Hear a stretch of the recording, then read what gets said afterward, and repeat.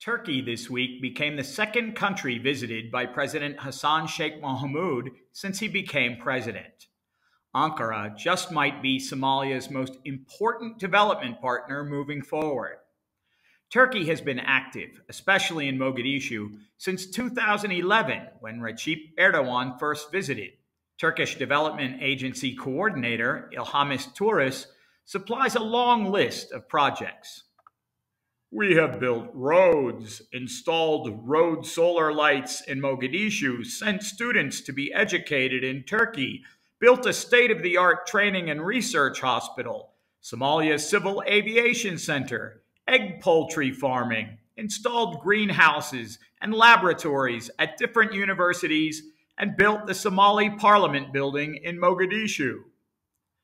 Ankara's investments appeared to taper off a bit in the last year and a half as the Farmajo administration clung to power amid a controversial election delay. The new president should have reassured Turkey's leadership in his visit this week. There is much to be done to help modernize Somalia and meet key challenges.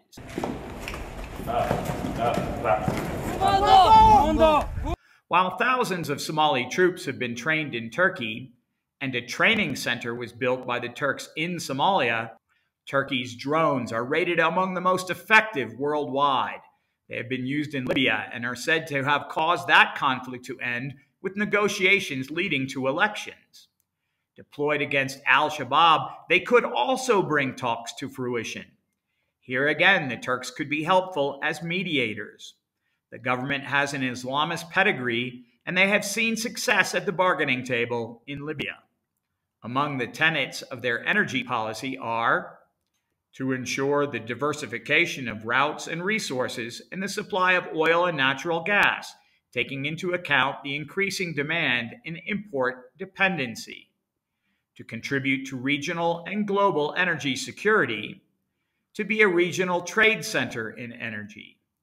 The country's appetite for electricity is growing faster than any nation on Earth except China. They could provide funding for exploration and would be interested in creating infrastructure that allows oil and gas to reach them from the Sea of Aden. Turkey sponsors hundreds of Somali students to come study there. They have built a sports field at Somalia National University in Mogadishu. Ankara also funded an agricultural school that hosts 400 Somali students. An international university campus would be a welcome addition in Somalia, perhaps a branch of the country's top-rated Çankaya University, or Istanbul Technical University, providing much-needed innovation skills. Even Middle East Technical University, which gets a high ranking from U.S. News and World Report. This could have a lasting impact on Somalia and create a bond with its youth that would keep Turkey popular for decades to come. ADN TV will continue to report on diplomatic developments across Africa.